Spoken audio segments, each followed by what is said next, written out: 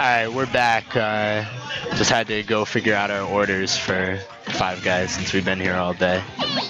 So, we have that. Ooh, nice hit from Fraud there. Nice forward smash. Getting the kill there on a high percentage Sabre. So, this is the Kirby Ditto. Two best Kirbys in our area. Two of the best PM only players. The other top-notch PM only player is going to be joining me on the mic right now. His name's Gertie. I'm not that good. I got beat by him. Well, that's, you know, that's neither here nor there. You did pick Olimar game 1. That is true. And then I went Mario and you outcamped me. Yeah, yeah. I realized that just playing stupid and campy was a good choice there. I didn't enjoy doing it, but I kind of did. Yeah, you did. You enjoyed it. I felt dirty and it was great. So nice spacing from both players. This is looking really even right now. Yeah. I mean, these are two, like, this is an even matchup, and I feel like both of them know their... Well, no, I mean, like, in terms of the player strength, like, these are two players who are very evenly matched. Yeah. Like, even though we don't see a lot of Sabre, like, Sabre is one of the best PM players in our area. Yeah, he very, very nearly beat me, and I'm in... 3rd? You're top 4, that's all I really know. I'm top 4. And since we only have like 30 people on the ladder, and like half of them don't even play ever. Yeah, half of them don't exist. That was really unfortunate right there. Trading taunts. What I've noticed both of these players like to do is they like to threaten you with their... hammer a lot. The hammer's really, really an important spacing tool for Kirby. I feel like the hammer and using the up B, the forward up B, after a short hop, like, we're just, because they can act out of it, so it's hard to, like, punish after they approach, I feel like. Yeah. At least with, like, a non-projectile option. It's really easy to punish with projectiles, but... Yeah, I learned that. Yeah. You did a lot of that. Yeah. He didn't know how to deal with that. Hammers everywhere. Oh, swallows him up. He didn't even steal his Kirby powers. And then he gets punished. Yeah, that was really good. Really good play by both players. I think you're 3 out of 5. Yeah, it's 3 out of 5. Who won that? Did Fraud win that? They're both Kirbys. I don't know who wins. Who just won? Game? You did? Okay. Oh, nice. Sabre is currently ranked lower than Fraud. That's partially because he's never here. It's also because number 5, I don't think it showed up to. Oh no, Pow did show up to 1 p.m. event. One. A single PM event. No, he started at 5th, and they played 1 p.m. event where nobody knew he was going to be there, so he didn't get challenged by anyone and didn't hit anyone who could challenge him in bracket. So, like, I'm just considering Sabre for all intents and purposes 5. Yeah. And because Mike's not here, all the top 4 matches, because those would be the show matches afterwards, the ladder show matches, I'm doing all of them all of them are happening 3 out of 5, regardless. Okay.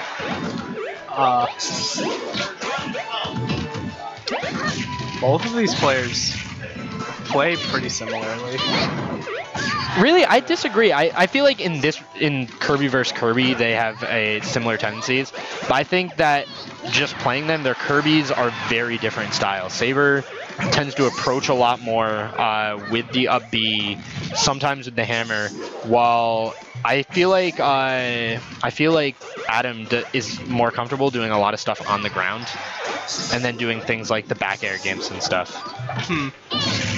I'm not sure. I haven't really played them enough recently to really agree or disagree.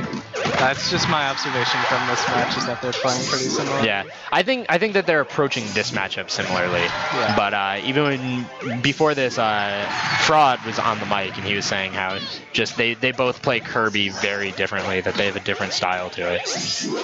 And like, it's weird because in this matchup I feel like they're both trying to utilize the same tools, like the things that make Kirby, it's a mirror match. So like, you know, the good tools that they have are going to be good for both of them. That is true. And these are 2 guys who both have a ton of experience with Kirby, so. Yeah, that's pretty much all they've ever played except for Fraud. Fraud plays, he plays Link, Wario, Bowser sometimes. Yeah. He plays a bunch of characters. He plays Zelda. He plays anyone that makes me angry, basically. And that's the sign of a good player. I mean, no, it's the characters that make me angry. Where do you think Kirby is on the tier list? I feel like Kirby, Kirby's obviously not as good as Kirby was in 3.0. I'd say they're pretty similar. I think that the Kirby nerfs, especially to the up B, hurts Kirby. I think Kirby, while losing the B, got the down throw, which is even better than it was in 3.0. Did that really change that much? Yeah, it changed, like, moves they release, instead of releasing a lot, like, let's say this is the ground, and releasing right here, it releases, like, right here. If you can imagine Gertie's hands, one was very close to the table and one was a little further up. Yes. So that gives the Kirby more time to react to the tech roller and all that. Okay. It's really. So it made chasing a lot easier. Yeah. On a lot of characters, Kirby has a really free take chase, guaranteed out of down throw every single time. I think Kirby has a lot of potent tools. Kirby's special aerials and ground moves may not be like stellar. They're still good. Right. I wouldn't say they're stellar. Just comes down with the down B. That was able to pick up the kill. Disrespectful. I'm sorry. So Sabre goes up 2-0. Nice.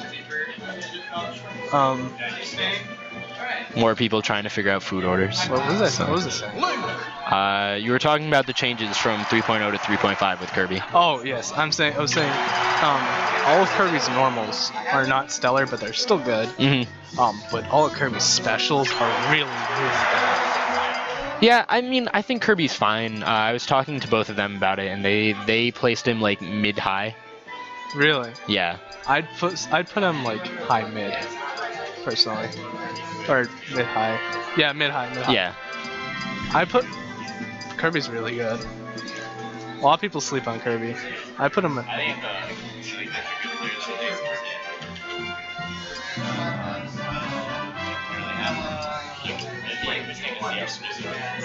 Yeah. There's like 1 or 2 really good Kirbys like in the world, but they don't really go out much.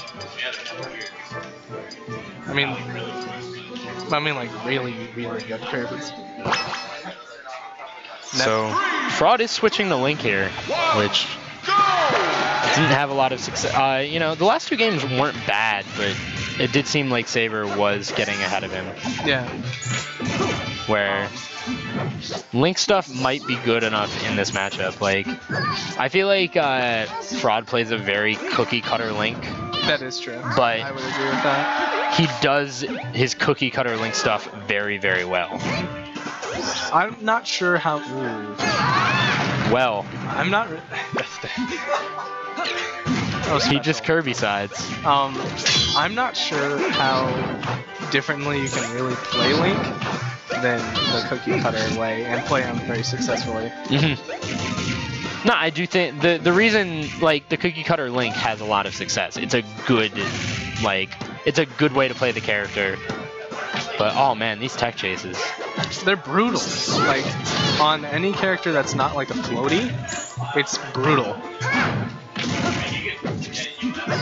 But, you know, nice combo start after the grab. Trying to space him out with the boomerang a little bit. Oh, nice forward air.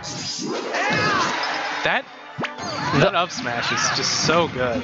Up B just doesn't make sense to me. Like, you have to just... You can't get caught by it in air. It's super laggy. It's pretty slow to start up, and it also, if you just shield it, then the rest of the hits don't actually hit. So on the ground, it's really not that good. At a shield, it's not that good. But the angle it sends you at is just so such deadly. a good edge guarding option. Like, one of my big problems with Link as a character is I feel like that is almost always the best edge guarding option. And I feel like if they're on edge guarding maybe, but off stage, I'd say Link has pretty good arrows. Oh, he has good aerials, but there's so many times where like that's all you have to do. Is if they're coming from below, like that's all you have to do. It's they either sweet spot. You can get close enough where they can't sweet spot the ledge, and it will just send them flying. But Link really proven to be good in this matchup right now. Like we get a Navi stance. That's pretty cool.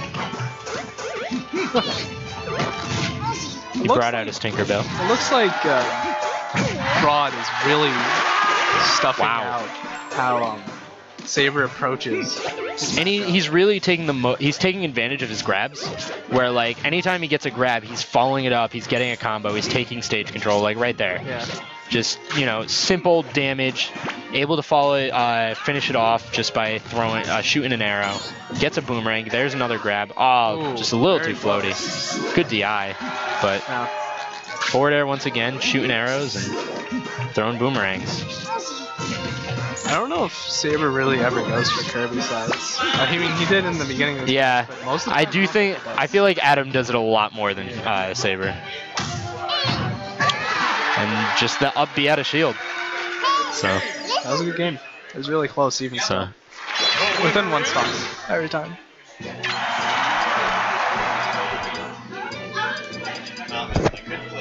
All right, yeah, we can do that. Oh no, I'm alone on mic. That's scary. Oh boy. Well, stream, let's get cozy. I am the only one on mic right now.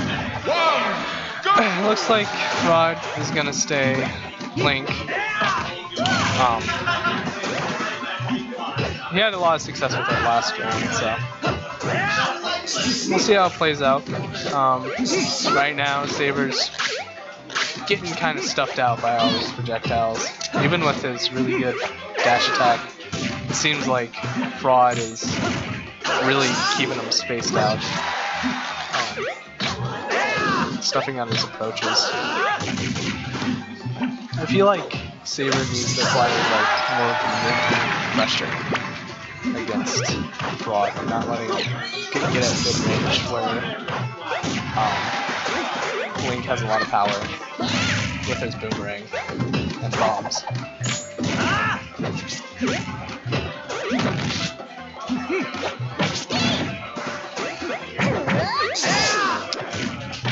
That could have been really dangerous for Link right now. Ooh! That was really nice. I didn't expect that. Oh. Clips Fraud with the spike on up B coming down. It actually has a spike. Really potent for edge guarding, and a lot of people don't know about it. But you would think Fraud would. He's used it against me multiple times since he is a Kirby player, primarily. Both these players right now actually kind of took a hiatus for other reasons. Didn't come to our weeklies for whatever reason. And I don't know how rusty they are. I don't know how much they've been playing, but who knows?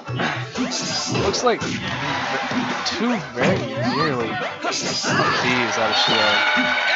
That's what I was saying earlier, is it's pretty slow out of shield. I think it's about 8 frames to get a hitbox out of shield. Not a very good out of shield. Nair's much better. But Sabre gets the clip with his hammer. And looks like Sabre didn't really play the neutral there very well.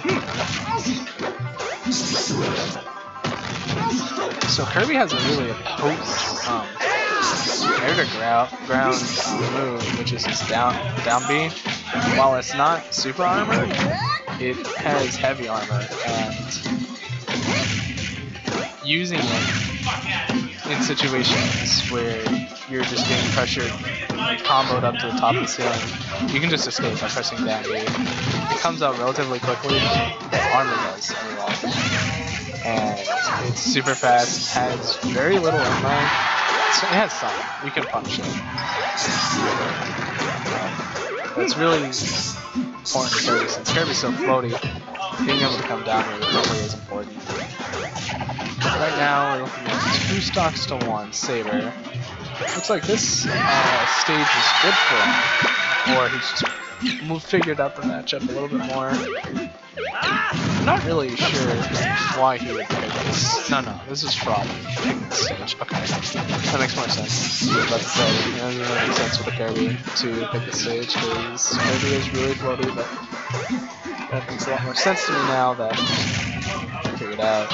Yeah, you know what I mean, story. You one person.